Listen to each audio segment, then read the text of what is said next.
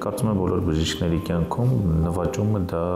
բուժված, առողջ, կենդանի եւ լավ վիճակում կյանքից գոհ եւ կյանքի որակից բավարարված հիվանդներն են եւ ամեն տարի տարին ամփոփելով մենք վերհիշում ենք մեր հիվանդներին այն եզակի ծանր դեպքերը, որ վստահ եմ բոլորս ունենում ենք եւ որոնք ի ուրախություն մեջ շատ հաճախ լավ ավարտ են ունենում։ Կարծում եմ մեր բոլորի կյանքում դա ամենամեծ, ամենահիմնական նվաճումներն են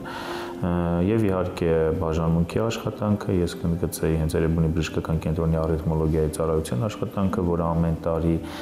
գրանցում է հիվանդների քանակի զգալի ավելացում եւ մենք ուրախ ենք, որ այս մեծ քանակի մեջ մենք չենք կորցնում որակը, այլ ընդհակառակը մենք որակը բարձրացնում ենք։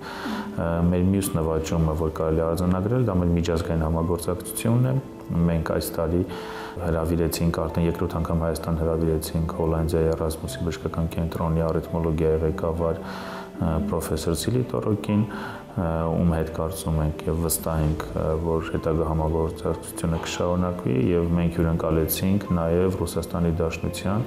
ամենահայտնի առիթմոլոգներից մեկին Եվգենի Միխայելովին,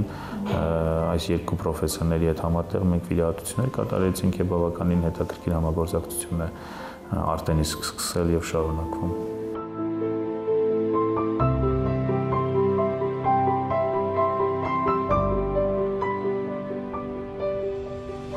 Սրտաբանությունը իսկապես շատ մեծ զարգացում ունի Հայաստանում, մի ուրախություն ինձ։ Չգիտեմ, դժվար է միանշանակ ասել, թե ինչու հենց սրտաբանությունը շատ զարգացած է Հայաստանում, միգուցե այն պատճառով, որ ամենատարածված հիվանդություններն են, շատ մեծ հաշմանդամություն ունեն, մահվան մեծ ռիսկ ունեն, միգուցե դա ժամանակի ընթացքում բերեց նրան, որ սրտաբանությունը լայն զարգացում ստացավ։ Իմ կարծիքով առաջին ամենակարևոր բանը, որ պետք է դա առողջապահական ապահովագրության ներդրումն է, որովհետև ցավոք սրտի մենք տեսնում ենք, որ շատ հիվանդներ ֆինանսական հնարավորությունների բացակայության պատճառով չեն կարողանում բուժվել։ Իհարկե կա պետպատվերի հասկացողություն, ի ուրախություն մեզ մենք ունենք արդեն ապահովագրություն, որ հիվանդների մարդկանց պացիենտների մի խումբը ունի ապահովագրություն, մյուս խումբը ունի սոցփաթեթ, մյուս խումբը ունի ինչ-ինչ արտոնություններ պետության կողմից, բայց դա մի մասն է կազմում միայն պացիենտների։ Եվ իմ կարծիքով այն ժամանակ, երբ մենք կունենանք առողջապահության ապահովագրություն, դա ինքնին կնպաստի ոլորտի այլ ավելի զարգացմանը եւ այլ ավելի մեծ նվաճումներին։ Մյուսը, ինչի վրա ես կուզեի ուշադրություն գրավել, դա սիրտանոթային հիվանդությունների կանխարգելումն է։